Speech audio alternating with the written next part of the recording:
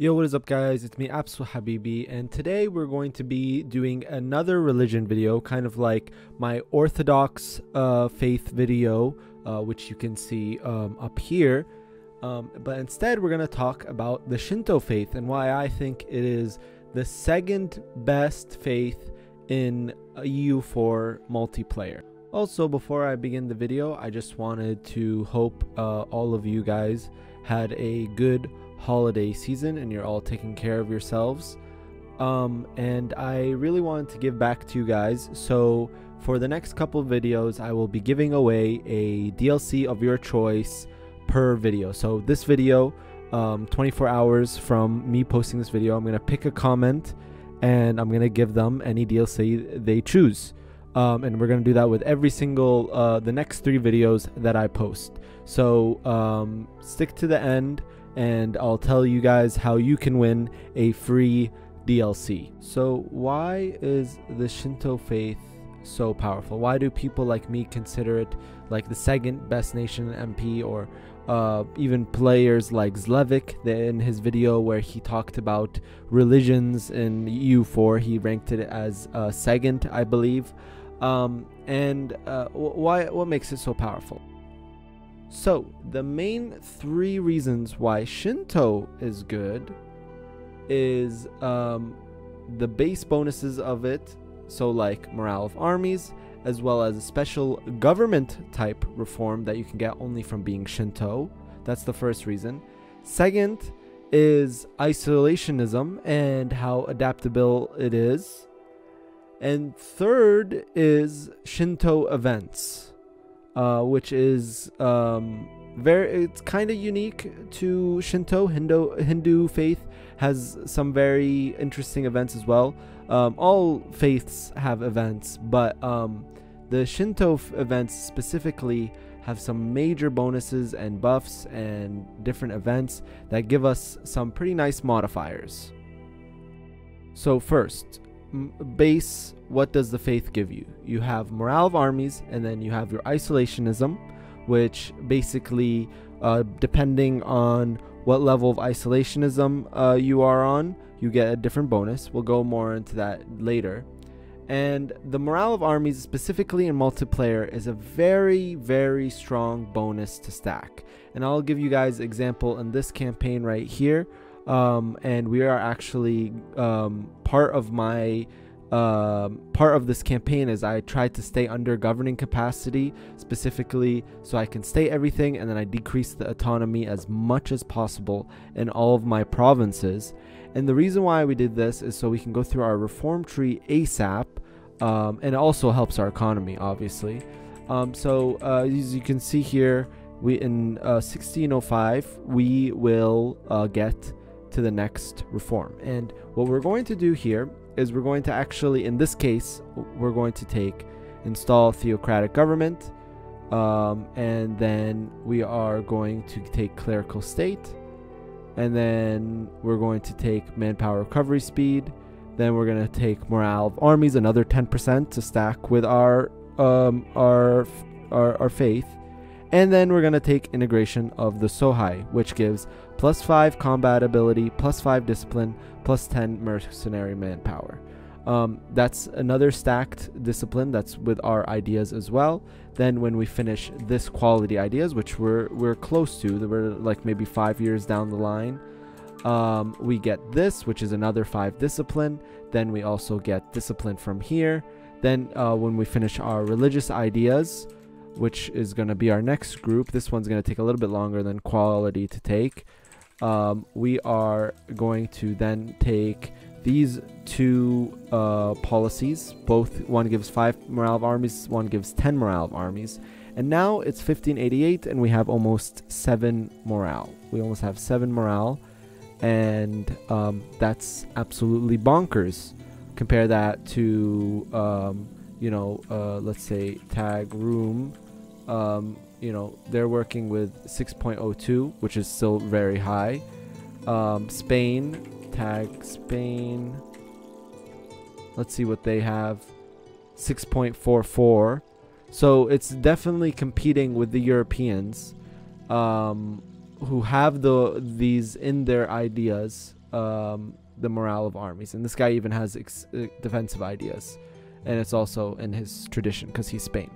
Alright, so you get it. Okay, you can stack a bunch of different military modifiers if you become a theocratic government. Right. Next is isolationism. We're now going to go more in depth in it. So isolationism is there's 5 levels, and of course you do need a DLC for this.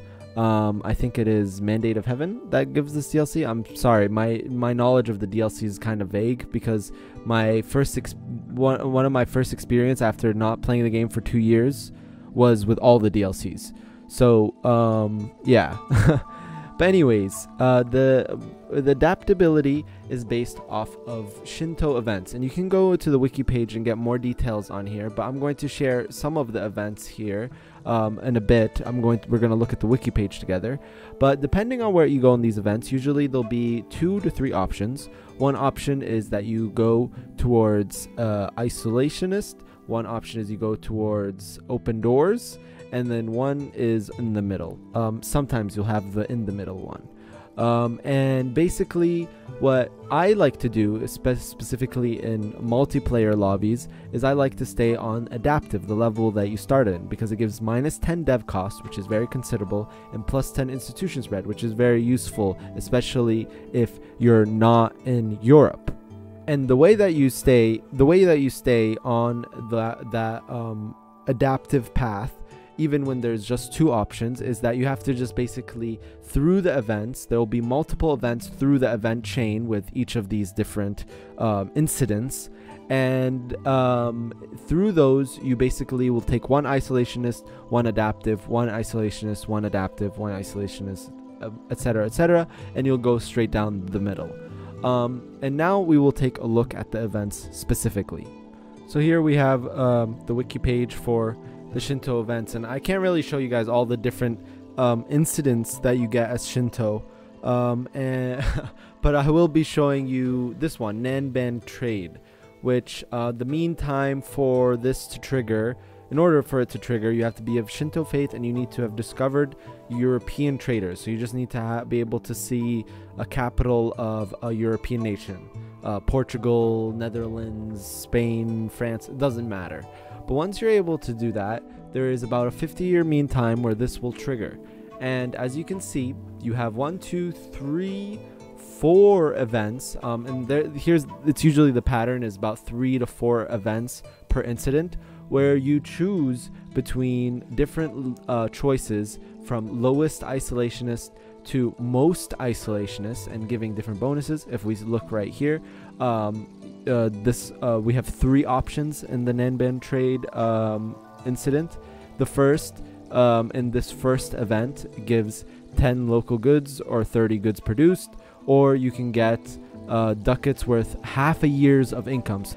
And this one gives domestic trade power +5. And so either way which you go, none of these really options matter. You can just pick whatever you like, but you need to balance them out down the line. So like, for example, if you want to keeping going in towards neutral, you would want to go to the money option. The easiest way to do this would be money option, minus prestige, but 1 production. This one right here, the institution spread or prestige, that option doesn't really matter that much. And then here you want to go to goods produced modifier, and then boom, you will come out of it at the same level, and you will have a bunch of nice modifiers and a free base production and some ducats that you can use to build manufactories. And that is just one of the many incidents, 1, 2, 3, 4, 5, 6, 7, 8, 9, 10 incidents that you get as being the Shinto faith. And one of them even gives manpower for like 50, it gives like 20 or 15% manpower for 50 years, which is actually a pretty big bonus. So even though you don't get insane manpower bonuses like Muscovy, for example, or Russia, or just Orthodox faith in general, you still can get some nice little bonuses that will help you out throughout your campaign. Of course, you don't have to stay adaptive, and actually as the game progresses, maybe you want to switch to selective integration for more construction costs, so you can build like spam manufactories and soldiers' households. Maybe you want to go towards tech cost, so open doors. Maybe even if you're doing like a single player campaign, going towards isolationism or going towards closed door during world conquest could be pretty useful. So it all has its own use cases. However, switching between the different isolationist levels is not as easy as like the Russian faith. The Orthodox faith, where it's just switching between different icons for the cost of patriarch authority. Alright, so now that we've talked about the Shinto faith, here are the rules for the EU4 DLC giveaway. And this is per video, by the way, so it's not like for all the videos. So here are the rules. You have to subscribe to this to my channel. You need to comment below, so write whatever you want. It doesn't have to be anything related to the DLC. It could just be something just about the video. And you need to like the video. And in 24 hours, I'll use a random number generator to decide a random person in the chat, and I will reply to their message saying, hey, you won, is your Discord, and then I'll wait for the response, get their Discord, and give them the DLC key in their DMs. So that's what you gotta do. That's it for this video, guys, and I'll see you tomorrow in the next video. Later.